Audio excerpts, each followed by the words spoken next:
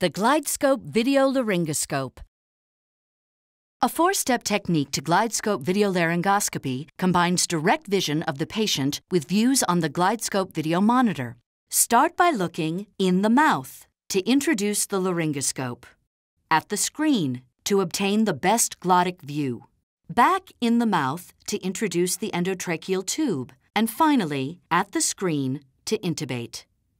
Begin step 1 with direct vision, looking directly into the patient's mouth.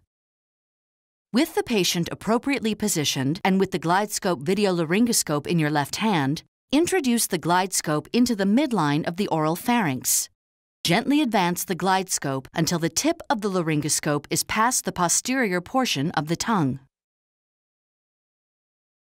Unlike conventional laryngoscopy, the GlideScope video laryngoscope is introduced midline. No lateral displacement of the tongue is required.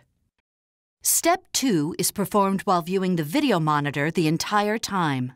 With the GlideScope inserted, look to the monitor to identify the epiglottis. Then manipulate the scope to obtain the best glottic view. The glottic view is optimized by a combination of advancing or withdrawing the laryngoscope slightly, while increasing the tilt to seat the device in the vallecula or on the posterior surface of the epiglottis to obtain the best glottic view.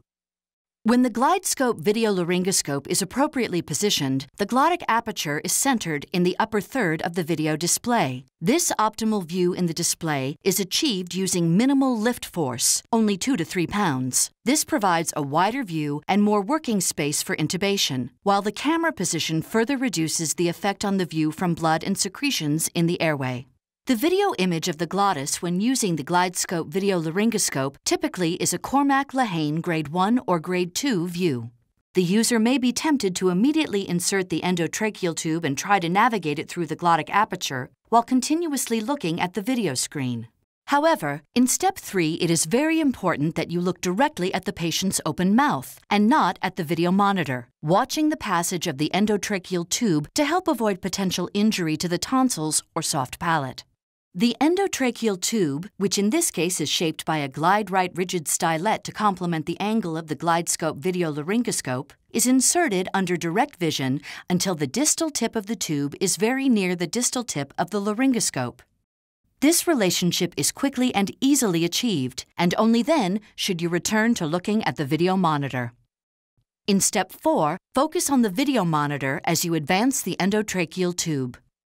Returning your eyes to the video monitor gives you a view of the glottic aperture, and near it, the tip of the endotracheal tube. Sometimes a slight withdrawal of the GlideScope is required to reduce the viewing angle and allow the glottis to drop.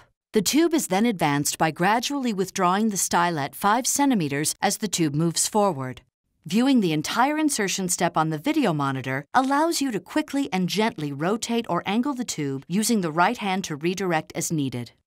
To review, the 4 steps to successful GlideScope video laryngoscopy are: in the mouth, to introduce the laryngoscope; at the screen, to obtain the best glottic view; in the mouth, to introduce the endotracheal tube; and at the screen, to intubate. The GlideScope video laryngoscope.